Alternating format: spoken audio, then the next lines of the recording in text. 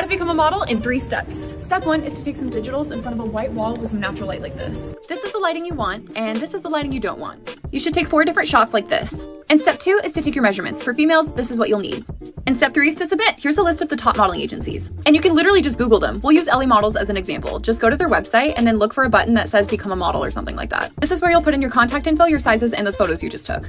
Good luck. Things you should know about the modeling industry before you get started. Number 1, you do not need an agency to start working. Start researching in these areas.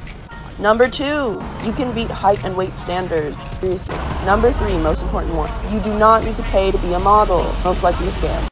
3 ways to increase your chances of being chosen for a modeling job. Number 1, do not wear makeup. It's usually an immediate red flag for the casting directors. They want to see what you naturally look like, plus they're going to see pictures in your portfolio where you have it on. Number 2, wear a basic outfit that shows style. Wear something that shows your figure. I'm going to make more videos on this. Number 3, make sure your social media accounts are a good reflection of what you look like and who you are. Think of your social media as an extension of your portfolio. You don't need a huge following or anything, you just need to be able to show a little bit of personality. Model myth number 1. Models make a lot of money. Supermodel Linda Evangelista famously told Vogue, "We don't wake up for less than $10,000 a day." So you'd be forgiven for thinking all models are millionaires. Every year, Forbes lists the world's highest paid Uber models. In the last US Census, the average yearly income for models was $18,000. Fashion's main event, Fashion Week, is not going to add to that bottom line. A fashion show could pay you a few $100s if you're lucky, but most designers pay in clothing, not cash. One early year, after walking for almost every major fashion house, I was $40,000 in debt. So when and how do models make money? I'll explain in my next model myth. Model myth number 2. High fashion is good, commercial is bad. The public assumes that more money is earned with prestigious high fashion clients than with lower priced commercial clients. The truth is very different. The more prestigious the brand, the less money you will earn. Think about it.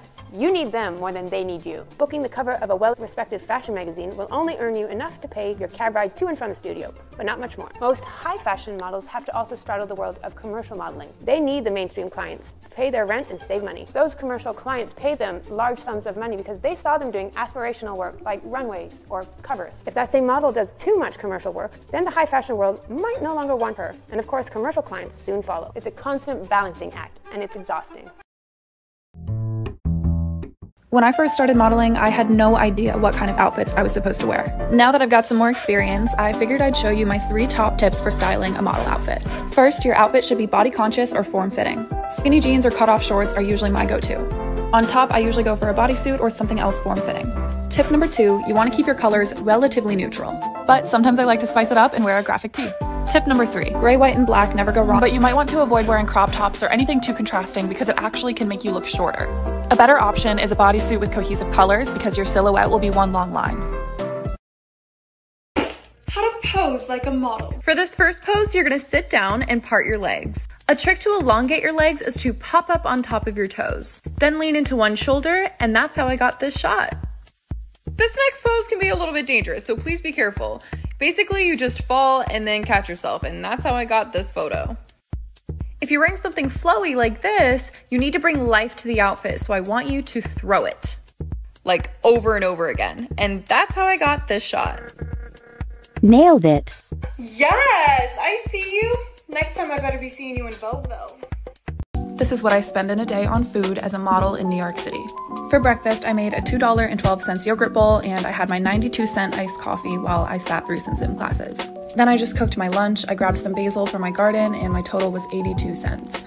After that, I got ready to go run some errands with my friend. We grabbed kombuchas, but I only drank half of mine, so it was $1.87. Then I did a workout at the park for free, grabbed some groceries, and headed home to cook dinner. Tonight's meal was $1.43. I had a few cookies for 75 cents while I finished up some homework. I wanted ice cream, so I blended up 1 frozen banana for 62 cents. I finished off with a glass of wine for a total of $8.94. Dahlia has modeled with long hair for her entire life. Last night she decided she wanted to change up her look for today's photo shoot. We're gonna go do it. One.